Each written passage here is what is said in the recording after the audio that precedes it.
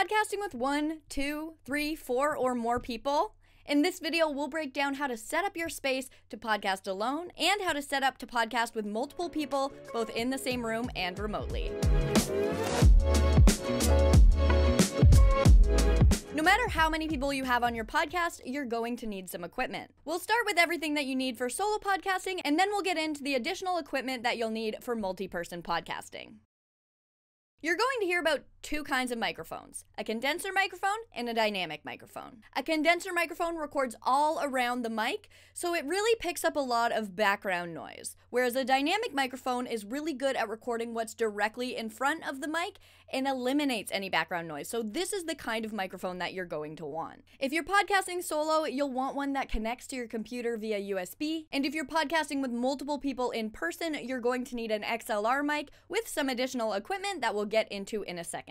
Some mics that we recommend are the Audio-Technica 2100X and the Samsung Q2U. Both of these are very budget friendly and they come with both kinds of cables, meaning that you can record in multiple different kinds of scenarios. In addition to mics, you're going to want headphones so that you can monitor your audio levels and your mic positioning throughout the recording. Download a recording software on your computer. Some great free options are Audacity or GarageBand, and if you have a bit of a budget, you can look into Adobe Audition and Pro Tools. If you want to create video content, which we recommend because it's a great way to repurpose your content to promote your show afterwards, then you're going to need a camera as well. For this, you can use your phone with an app installed that turns your phone into an external webcam. You can also use the webcam inside of your computer, but if you want to ensure really high quality video, you can use a DSLR or an external webcam. One tip that I want to mention, if you are posting your video content online, you're going to want to sync up the high quality audio that you record from your mic and the video content that you record from whatever camera you're using. A great way to do this is to clap into the microphone while you're recording video content, and then later on you can sync up the clap in the audio file to the visual of you clapping. Having multiple people in a recording can be a lot of fun, but there are also a lot more things that you have to consider if you have more people involved. Before we get into the additional equipment that you need, let's talk about some best practices for recording with multiple people. To save yourself a headache in post-production, you're going to need to manage the recording process, which will take practice. If you have more than 2 people on your show, there can be times when voices overlap and it's very hard for your listener to understand. A great rule of thumb is to have no more than 2 people overlapping at the same time. This will take some editing until you figure out how to manage it during the recording. One tip for this is if you're running an interview with multiple people, say the name of someone specifically in your question so that they know who's to answer first. Another great way to manage your recording is to get used to using non-verbal cues in order to communicate with your partner. So this could be leaning away from the microphone when you're done talking and leaning in when you have something to say.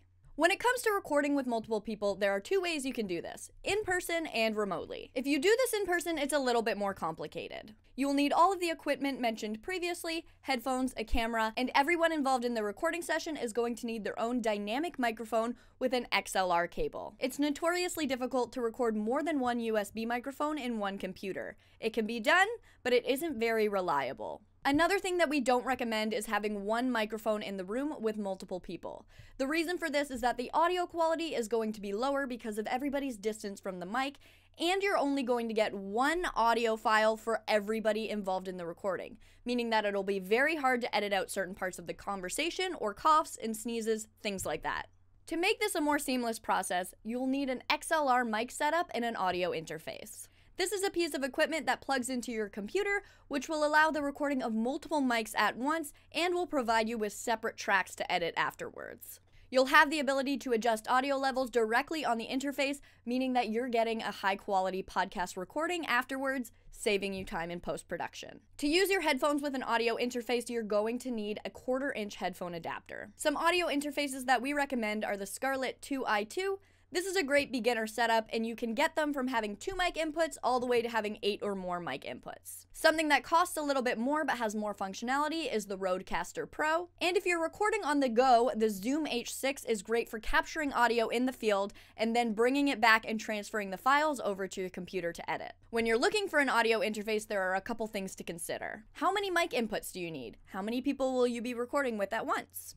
You want to make sure that you choose an audio interface that supports multi-track recordings, otherwise you'll only get one audio file for all of the mics. And you want to make sure that your audio interface will connect to your computer via USB. When you get to editing, you want to make sure that you place everybody's audio files on separate tracks. This allows you to isolate parts of the conversation, adjust anybody's audio levels if you need to, take out parts as needed, and add effects onto anybody's voice. Our editing software recommendations are the same as what we recommended to record with.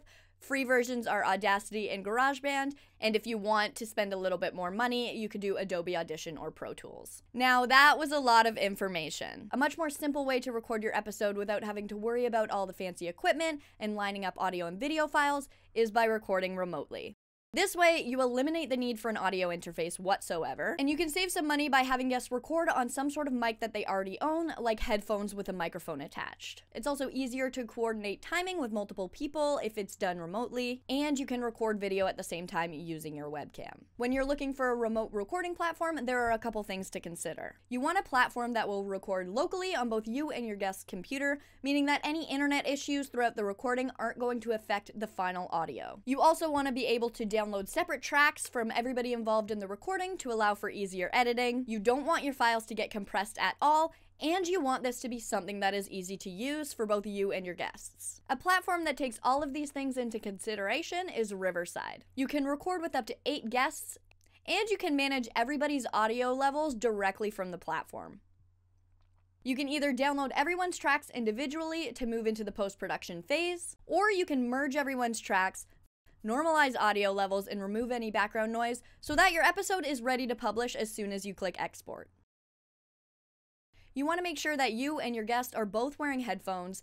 This is going to prevent audio bleed, which is when one mic picks up the output of another mic. Record somewhere quiet, somewhere where there's minimal background noise, and if the room is more cluttered and has carpet, it's really going to help with any echo in the room. You also want to make sure that you have a strong internet connection and that you use a platform that supports double-ender recordings. This is when the audio and the video are recorded on everybody's computer locally so that any internet issues don't affect the final audio file. Riverside will do this and then upload those files from you and your guest computers to the cloud so that it's available for the host to download and edit.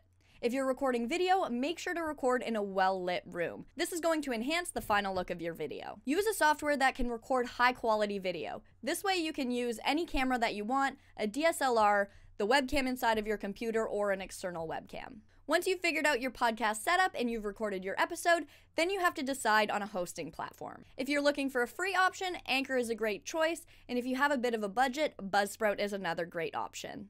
We hope this video has given you some quick tips to get started on your podcast setup. Thanks for watching this video, and if you want to learn how to actually start a podcast, you're going to want to watch this video next, which will give you concrete tips all the way from idea building to monetization.